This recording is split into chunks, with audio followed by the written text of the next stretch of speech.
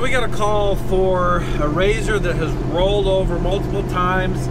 They were on the honeymoon trail near the top and somehow went over the edge. He's there alone. I'm headed out there as quick as I can just to make sure that he's okay. I don't have anybody to give the weather but myself. It's a nice day out there. We've got Tom.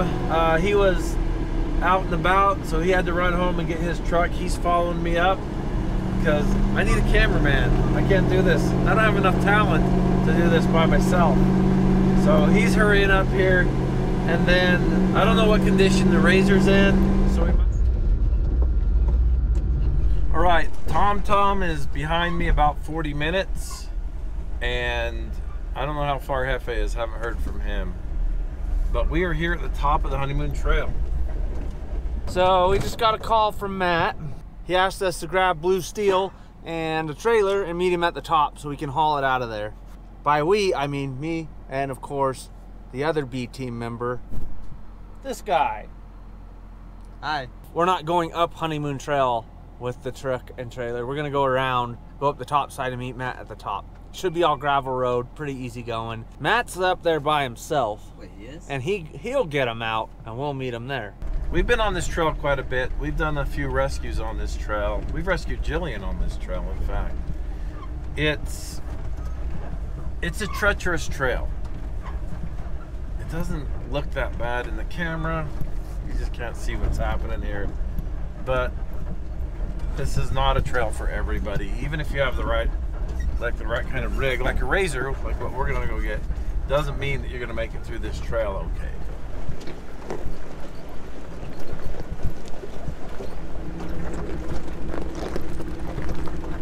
All right, I just spotted the gentleman right there. And there's his RZR down there. So it looks like he's up and about, so that makes me happy. I'm gonna see if we can get this out of there. Mark. Where's your YouTube guys? Brownie's gonna give me for weeks.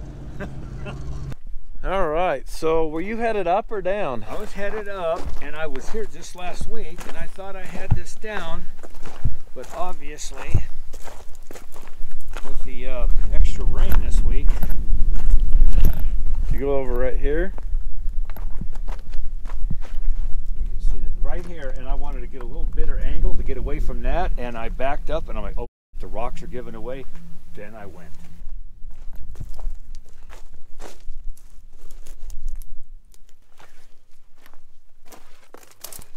Got a tire off the bead, not a big deal. All right, I think we're just gonna post up there and just like that.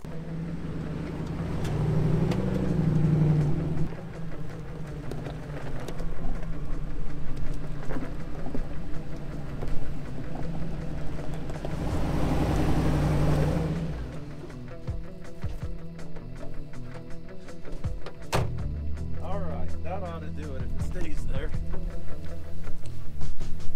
What's the plan, Matt? You gonna tip it over first and then? Yeah, I'm just gonna pull it up on its wheels and gather everything up. You gonna come straight up this way, or? Yeah, we're gonna pull it right up back onto the road. Okay, okay.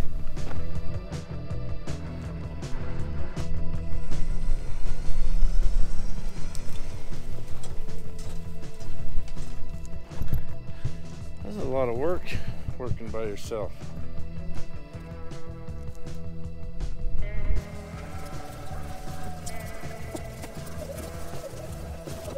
All right, now I'm just gonna throw some of this debris in here and we'll pull it up the hill. We've got a Makita Bluetooth speaker.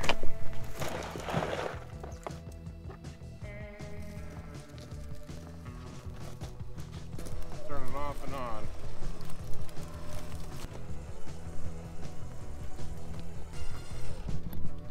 Hold on, I gotta take a lunch break.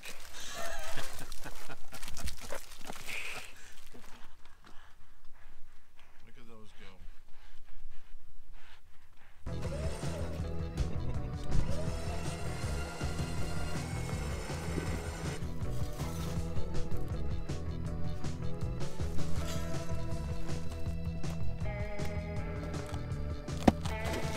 Ugh.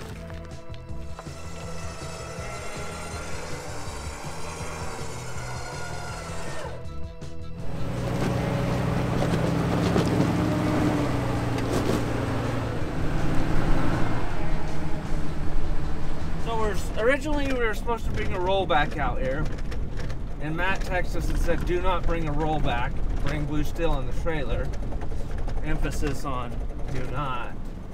And this is why. It is a muddy mess. Tom finally showed up and Dig Dug. What do you think? Up this? Yeah, just pull it up here and let's get him pulled out of the way. We got a big old traffic jam. Okay. There they are, the very same tires. Those are good tires.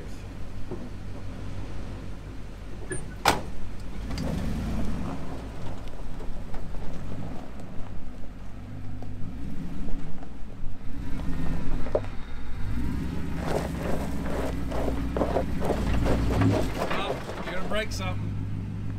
You're lifted. You're gonna have to carry just a tiny bit of momentum and you'll be done. So back it up. Okay, just roll through that with like 3 or 4 miles an hour.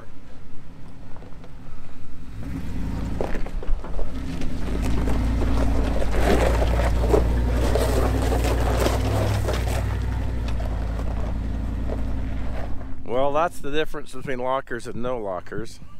Luckily, these razors don't weigh too much. I guess it's a Can-Am. Somebody's going to tell me.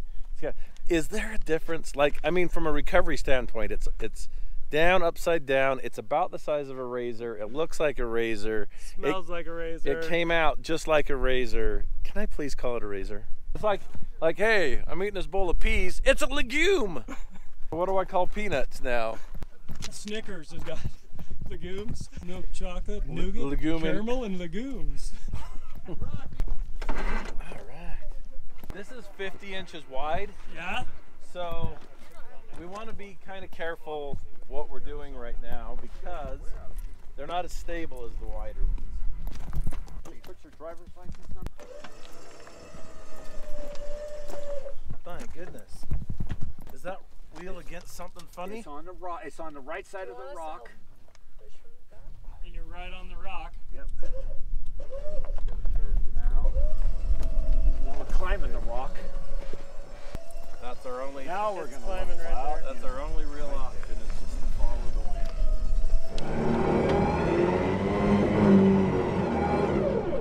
wind. We got the truck and trailer coming. Okay. Can they bring gas? Yeah. How far out are they? Whoa. It's generally accepted and known, and I'm okay with it, that Tom is smarter than I am. But what's the problem you're having right now? I'm running out of gas. I went to the first pin and I was like, I got enough gas to get there. And then I got a second pin. And then I'm like, oh, it's a little bit further than that pin. We'll tow you out. Let's not bother him. I need him to get here quick. We got gas for a while. All right, well, can you hop in that thing? Yeah. Yeah, I'll get it. All we're going to do right now is we're going to pull this up, and you're going to try to get it in a place where people can get us around it. So I'm just going to back straight up that thing so these good people can get past you. Hug the left side. Well, I'll drive as far as I need to. Okay.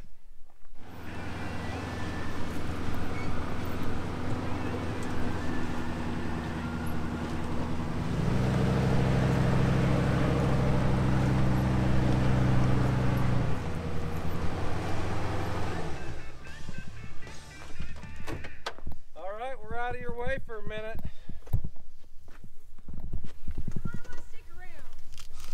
Take it nice and easy.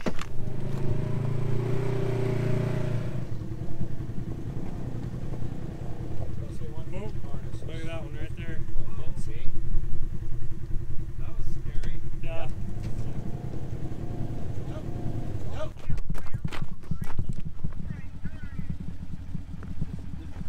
Yeah, keep your seatbelt on. Okay, you're gonna roll this back, and we're gonna keep you on a way better line. You're a terrible line. So reverse. Yep. Keep your wheel turned exactly like it is, and back it up. Back it up. Okay, gentle throttle. Turn that way. You're in low range. gotta trust me, man.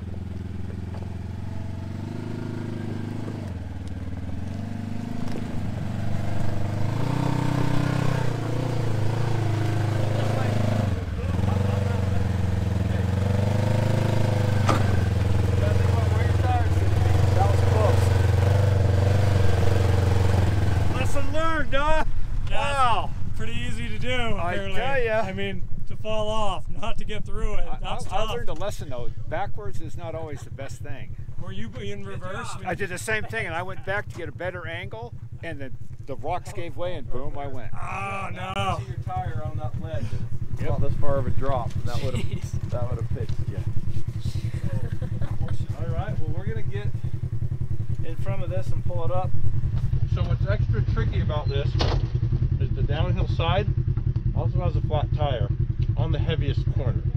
So all of the lines that you pick need to be stellar. All right.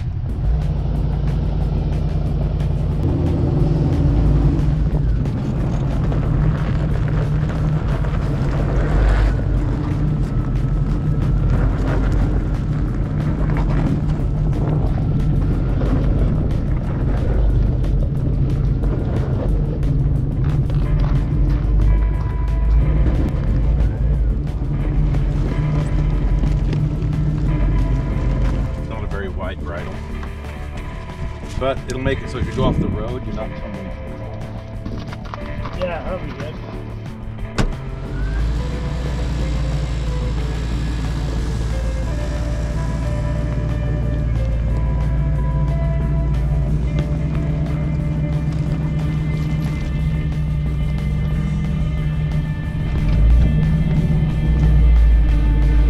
So you're gonna try to just miss this rock? Yeah. Okay, that's my suggestion.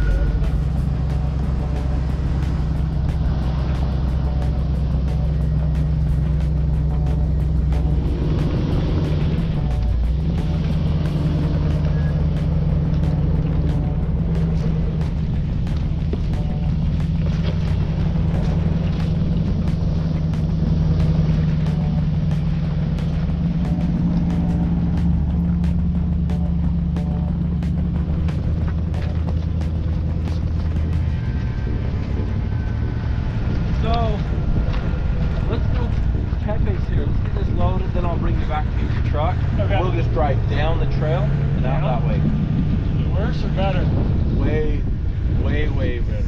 So I wasn't here when it was down at the bottom of the ravine or whatever, the canyon that it rolled down into, but I'm surprised it is in this good a shape for how far down it went. It must have rolled multiple times getting down there, and it's still together. We're not running it, we're keeping the engine off because we don't know what's happened, if it's got oil or anything, but it's surprisingly together still for what it went through.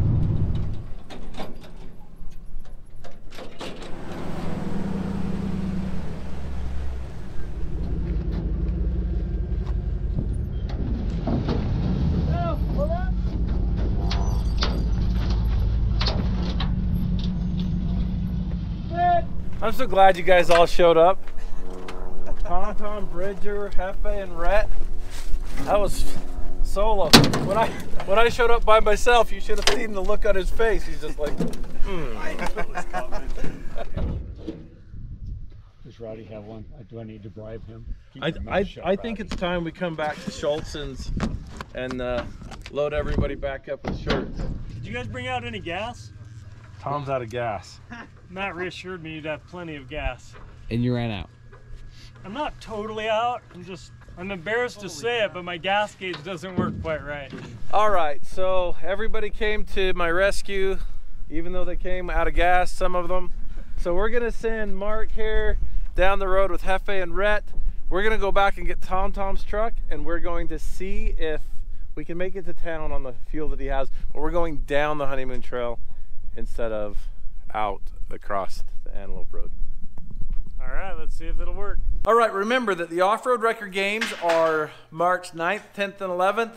So you can head on over to mattsoffroadadventures.com for tickets and pricing and some other things. We've got an awesome lineup of drivers, and we've got an awesome lineup of judges. It's going to be a good time. Come out and see us there. It is going to be a good time. I can't wait. We got to get this going. Tom, what are you doing? I'm working on the wrecker. Right now I'm greasing it, so this thing will be ready to roll. So we got a call for a truck that is stuck in the mud out here, kind of south side of Hurricane. I think they're in like a subdivision or something. But we're gonna head out here and see if we can get them out. Hey, it's like 40 degrees outside, a little rainy, a little cloudy. Not bad. It's been raining a lot lately, so everything's wet and people are getting stuck, which keeps us busy. But we'll get them out.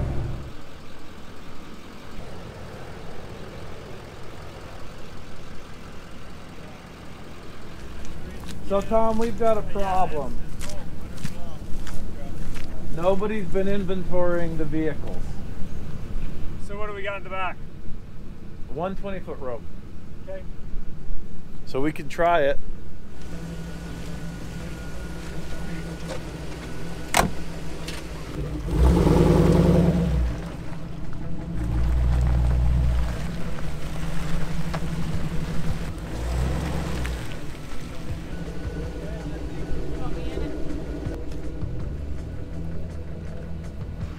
Have a locker.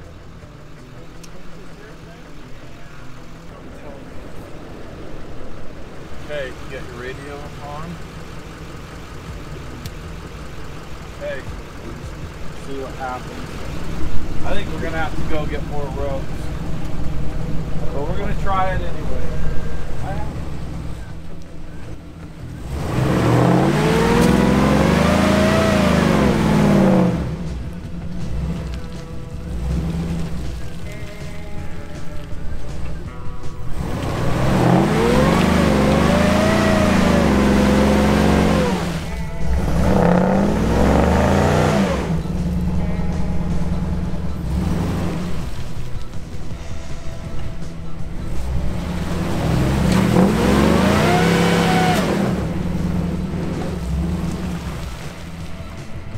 So we've only got a 20-foot rope. We somehow got away from the shop without our 30-footer, which is our like workhorse. And every time you stretch a rope, it takes them a little bit to relax. And the 30-footers, you can hit them over and over again because there's just, 33% more rope. This 20-footer, I can tell that it's. How's it going in there, Lizzie? It's good. You're just churning in the mud here.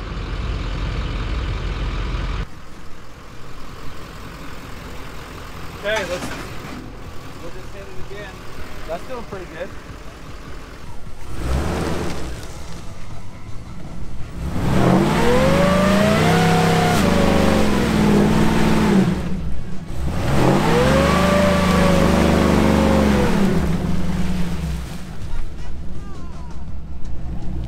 That went pretty good. Oh, unbelievable.